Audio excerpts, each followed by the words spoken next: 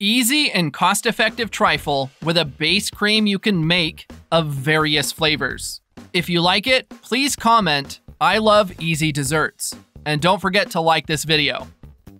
To a large pan with the heat still off, start by adding 1 1/2 pack of condensed milk. Each of these packs contains 395 grams. Then add 25 grams of wheat flour.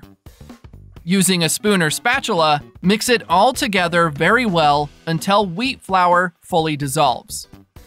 Did you know that recipe app, in addition to the Android version, is now also available for iPhone and iPad? So go to the comments section and download it right now. When that happens, add 450 milliliters of milk. Turn the heat on medium-low and mix it all together very well until cream boils and slightly thickens. The ingredients and directions to this recipe will be detailed in the comments section below, step by step. This is the right consistency. You may now turn off the heat and stop mixing it. After that, transfer all this cream to a medium bowl. Leave us a comment with the name of the city from which you're watching this. I'd like to give you a shout out and thank you for sharing this recipe. Then cover this bowl with a plastic bag or plastic wrap, making sure it directly touches the cream. Set cream aside and let it cool down until it reaches room temperature. Once it is cooled down, transfer all this cream to a large bowl. After that, add 200 grams of whipped cream. To make this whipped cream, I've used 200 milliliters of very cold whipped cream mixture and whipped it with an electric mixer until it turned into a consistent whipped cream with stiff peaks. Using a spatula, mix it all together very well until ingredients fully combine. Have you downloaded that recipe app on your phone yet? It's already available for download.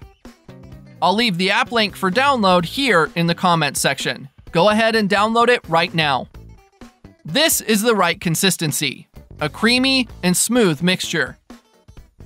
To a medium glass dish, add some of this cream, just enough to cover its bottom and form the first trifle layer.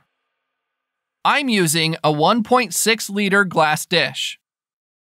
Then make the second layer with some cornstarch biscuits. For this dessert, we'll be using 200 grams of biscuits. For the third layer, cover all these biscuits with 100 grams of diced peaches. For this recipe, we'll be using 300 grams of canned peaches in syrup. For the fourth layer, add half of the remaining cream and evenly spread it with the spatula to make sure all the peaches have been covered. Now make another layer of biscuits, forming the fifth layer. Then for the sixth layer, cover these biscuits with 100 grams of diced peaches. For the seventh and final layer, add the remaining cream all over the peaches and evenly spread it with the spatula to form a flat top. If you've made it here, that means you're enjoying our recipe. So click the share button and share this video with all your friends. It won't cost you anything, but for us, it will make all the difference. Finally, sprinkle some milk powder all over this dessert. To decorate it, add 1 peach cut into slices, just like I'm doing here. Then add 1 cherry in syrup to the center of these peach slices. This decoration is totally optional and to taste. If you don't want to add it, you don't have to. Take it to the fridge and let it chill for at least 3 hours. The recipe is ready. You may now get some and enjoy it. I really hope you like this recipe. Now I'll head back to the comments section and will continue to answer everyone who left the name of their city.